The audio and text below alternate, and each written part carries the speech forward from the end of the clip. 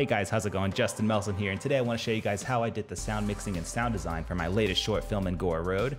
So in this tutorial, we're going to be looking at a general overview on how to do sound mixing for an action sequence, and in this particular case, it is going to be a war sequence. So without further ado, let's check out what we're going to be mixing.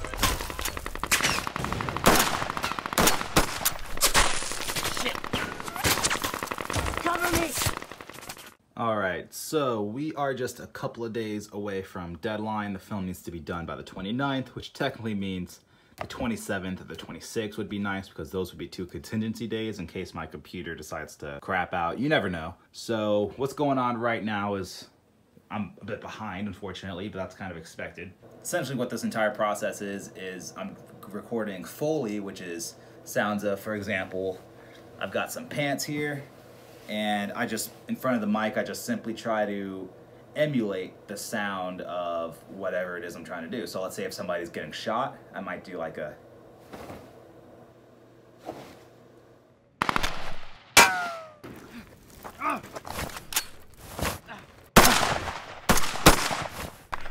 Shit!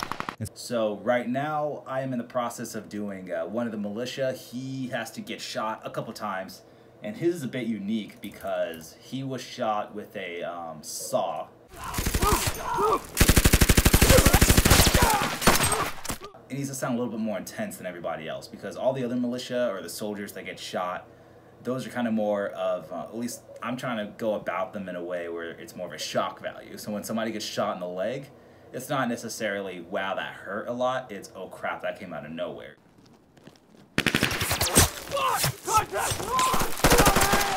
So that is the process right now. I'll probably be doing ADR and Foley for the next, probably next like 15 to 16, 17 hours or so. And then after that, I continue to work on the mix. The mix is pretty much done. I'm just struggling with a couple of areas that are a bit rough because I don't want to keep using the same sounds over and over. So I'm making new sounds, but then when it comes to automatic gunfire, it gets really difficult because it's like, how do you do ricochets for like automatic gunfire? Like, it's kind of difficult. So I'm trying to make sounds.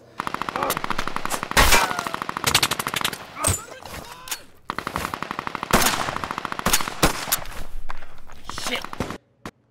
So everything is laid out and mixed. I'm just going through every single sound effect, and to the best of my ability, I'm trying to do some EQing and some compression. Some limiting, and just trying to get it to, you know, sound like a theatrical mix.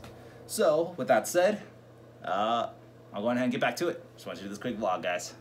So, as you can see here, there is a good amount of sound effects going on. And I'm going to say right off the bat, this is typically, well, I'm not going to say this isn't how you do it. Everybody has different ways of how they do things, but this really wasn't the professional way to go about mixing this scene.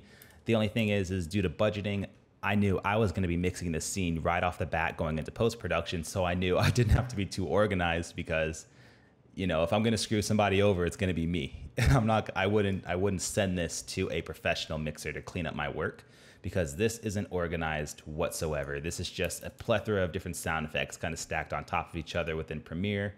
Usually the way I would go about doing it, and I know a lot of other sound mixers go about doing it, is you finish the editorial process, you bake and lock your cut in Premiere, and then you could take that via XML into software like Pro Tools or Audition, and then you could do your final mix in there, in which you have a lot more tools such as compression, hard limiter, parametric EQ, and all those kind of great tools that you can use to mix your scene.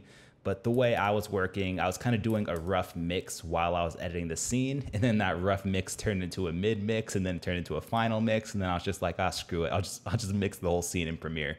So that's just kind of how it came about, looking so messy. The first thing that kind of goes into mixing a scene like this, and this is all just learned from trial and error and from watching many other different war scenes, such as Black Hawk Down, Saving Private Ryan, and all those other kind of movies.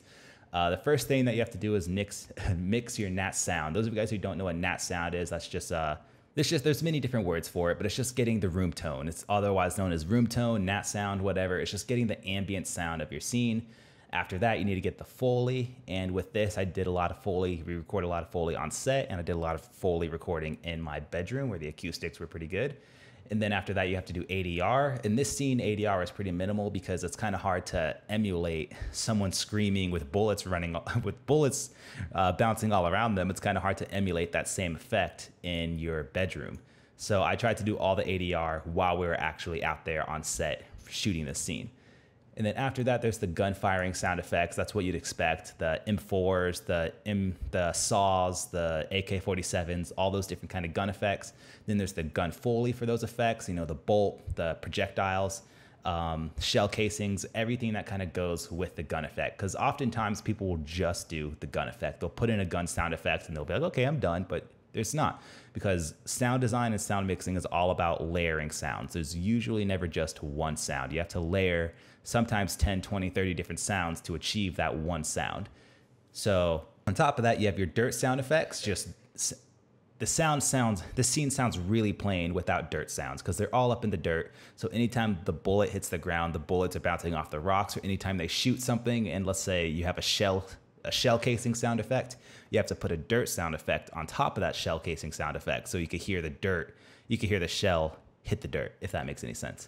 LFE, or low frequency effects, you have to do that, for example, depending on how you're mixing this, if you're doing film festivals or you're going to be putting it in a theatrical in a theater, or it's just going on YouTube, I like to add a little bit of low frequency effects, which are just little bass effects that you put whenever something big happens, like a big gunshot or a big explosion. It's just that little girth in the mix. And then after that is touch-ups, because after all this, it's probably not going to still not going to sound too good. You have to mix the entire thing. So that's with compression, EQing, hard limiters, reverb to get it to match the scene, and all the different variables that go into mixing this all together. And then that leads us into the final mix down. Like I just said, you have to do your compression and everything that's needed to mix it down properly. And your mix is going to be different depending on what platform it's going to be played on. If you're going to be mixing it for theatrical, you're going to be mixing it a lot different as if it was going on TV or going on YouTube. So with that all said, let's go on ahead and jump right into what I did. So for the sake of time, I'm not going to remix this entire scene because this took me about a week and a half to mix, if not longer. So I'm just going to kind of break down all the different sounds and kind of the process I had while mixing this scene. So let's go ahead and jump right into this. So I'm going to show you guys how I mix this little sequence right here. Actually, I'm going to turn this off. So I'm going to show you guys how I mix this whole sequence right here, because this was the most challenging yet the most fun part of this scene to mix for me. Because one, when you're firing fully automatic gunfire, it's pretty difficult to do ricochets for that. And so that was a big issue that I had, trying to mix all the bombs and everything that goes in this scene. And then on top of that, mixing like all this dirt sounds, all the ricochet sounds, and then him firing and having the shell casings come out. So it was a difficult yet fun scene to mix. So I'm just gonna kind of go through and show you guys layer by layer what the sounds are doing. So this is the first layer right here. So this should just be dragging sound effects.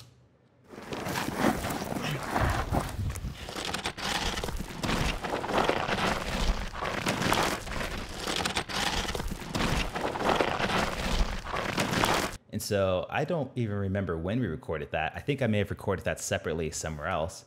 And so let's see what this one is.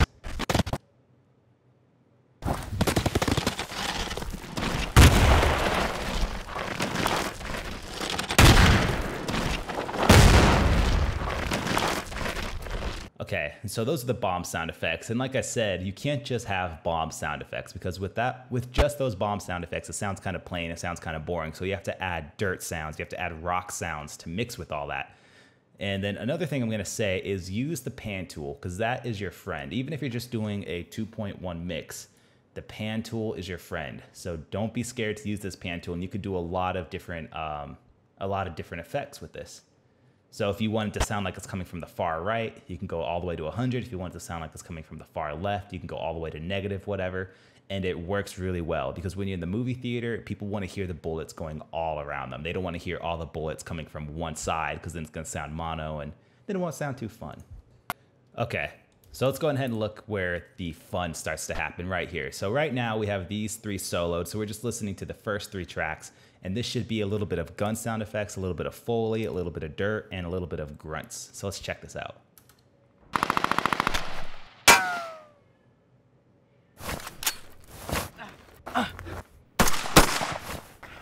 Shit.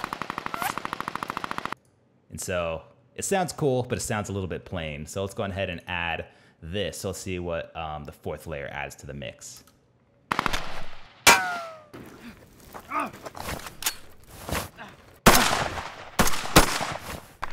Shit. And so it sounds obnoxious now, but those little Foleys that you hear of him moving and rustling around, it goes a long way. Because if you don't have that in there, it's just going to sound plain. It's just going to sound muted, and then it's going to sound like gun sound effects. But now that we have some Foley of him maneuvering and moving his wardrobe and the gun effects, because like I mentioned before, you can't just have a gun sound effect. You can't just have a rifle sound effect. You got to have the bolt. You got to have Foley going along with the gun to kind of sell the effect.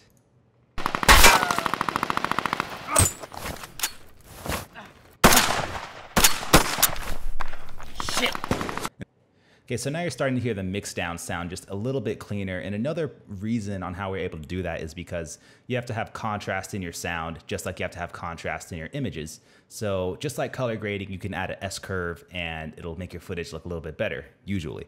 The same thing with sound. Obviously that goes into EQing and mixing, but it's the same thing with your mids and your highs and your low frequencies. You can't just have a bunch of low to mid range frequencies in your mix. It's good to kind of add some variables and kind of add some lower range frequencies and some higher range frequencies. So with that said, you got to add shell casing sounds, or if you want to add bolt sounds or whatever you need, or maybe even like a Coca-Cola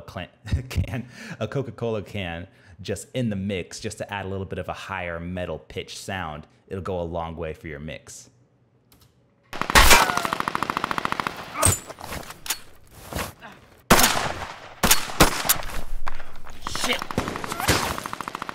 And these are actually my favorite sounds right here, because in order to do bullet swoosh sounds, you need to make it sound like the bullet is swooshing through the air and is hitting the object that it's hitting, which is the rock right here. You can't just have a ricochet sound, because people are gonna be like, whoa, where'd that come from? Usually when a bullet flies past your ear, you're gonna hear it. It's gonna have that tail, it's gonna have that wow sound. So with this, I added a couple coat hanger sound effects along with a couple of other sound effects and kind of modulated them to sound like bullet swishes. And then I believe I did a pan effect, so it sounds like it's coming from the right side. And then with that, you add, like I said, a couple of swishes. And then this is my favorite sound effect right here. This, I don't even remember where I found. I got really lucky and I found it online in a sound effects library somewhere. And this is a really cool ricochet sound in which I was able to animate it right here using the panner tool. And I was able to animate it from the left side to the right side, and it kind of gives it a really cool effect. So let's go ahead and check out the mix now.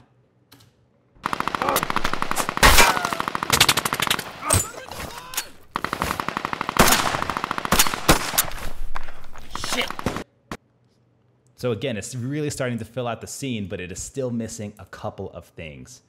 And those things are the ambient sounds, the nat sounds, and more bullet swoosh sounds. Those really go a long way along with dirt sound effects. So let's go ahead and unsolo these and see what we got.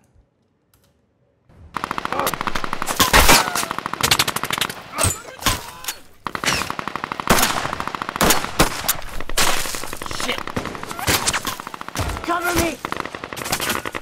Much better. Now that we're starting to add a couple of dirt sound effects in there, it's starting to bring the scene to life, but it is still not completely there.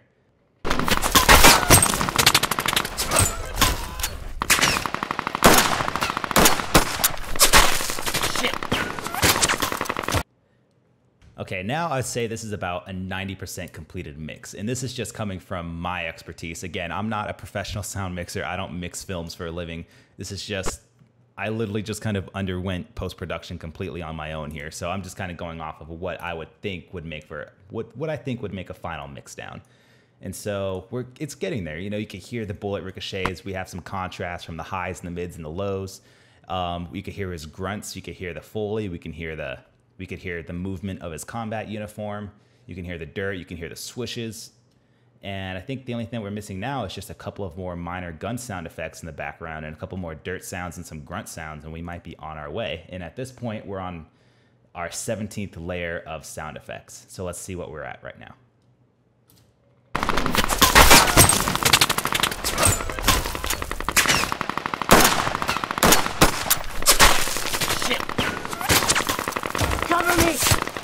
And to my ears, that sounds about like a completed mix. Not completely, but it is about there. When I say completed mix, I mean having all the layers kind of mixed in roughly. That isn't a completed mix in terms of the compression that goes in, because if you're looking right here, you can tell that this is really hot. We're averaging around -3, -6, -0 dB. And so I think what I did to save myself some time and just due to deadlines, because I was trying to get this film into film festivals, is instead of going through this entire scene, because this was a lot of sounds for me to go in and mix, instead of going through the entire scene and remixing all the sounds and mastering them, I think I just went into my master right here and just turned it down because, you know, sometimes you gotta do it. And I didn't have anybody really teach me, so I was just kind of going off of what I thought would make the most sense. So with that said, let's see what everything looks like completely mixed in.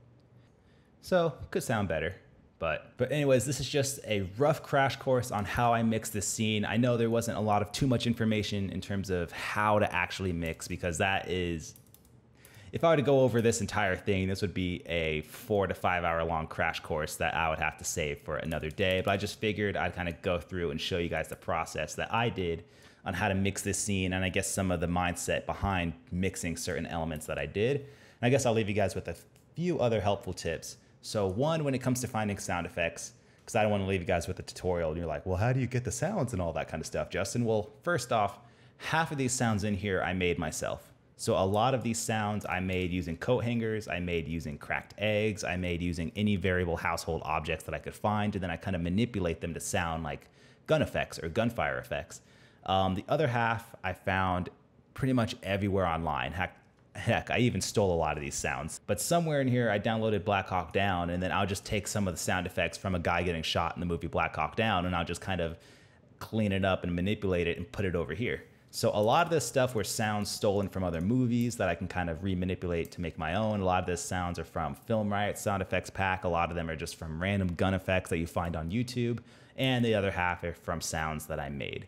So that is really the way that I went about doing it. And really it's just a trial and error process. I can't stay here and show you exactly how I mix everything sound by sound, but I feel like if I can kind of give you guys some information on how I do it, you guys can run with that a lot better and make your own movies. So again, if I can leave you guys with one quality tip, it is all about layering sounds. I cannot stress that enough. Layer your nat sound, your Foley, your ADR. You should have 20 to 30 layers worth of sound effects before you have a completed mix. And I'm not saying that's a golden rule, because rules are made to be broken, but that's just the way I think about it. It's good to have 10, 20, 30 layers of sound, and then you can start to hear it fill out a little bit. And it's the same thing with bullet ricochet sounds. Like you have to have your swoosh sound. You can do that with a coat hanger, do that with a pillow. Then you have to have the impact sound, the sound of the bullet hitting the rock. And then after that, you have to have dirt sound effects, just the sounds of dirt and rocks flying around. And you can mix that in surround sound or however you want to do it. And then leading into the mix, you can usually mix it in 2.1. That's how I mix this film, because I don't have the knowledge or equipment to do 5.1 or 7.1. But if you're mixing in 2.1, then make sure you use the pan effect, because the pan effect or the panner effect is your best friend. And that'll give you somewhat of a 5.1 experience, or give your audience kind of a 5.1 experience. Not really, but you can kind of fake it. But anyways, guys, I hope this tutorial taught you guys something. Once again, my name is Justin Melson. Feel free to follow me on social media if you want to see any other filmmaking things that I have going on. Once again, thank you guys so much for watching, and I'll see you guys next time.